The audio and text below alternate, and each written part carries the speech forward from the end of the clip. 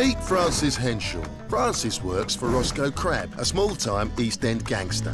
Francis stinks with his stomach. Haddock and chips and mushy peas! Yeah! So he takes a second job with another governor, Stanley Stubbers. Now Francis must do everything he can to keep his two governors apart. I can do it, as long as I don't get confused. But I do get confused easily.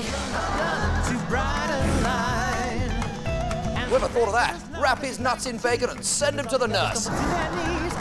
James Corden. At your service, gorgeous. In London's biggest smash hit comedy. One man, two governors.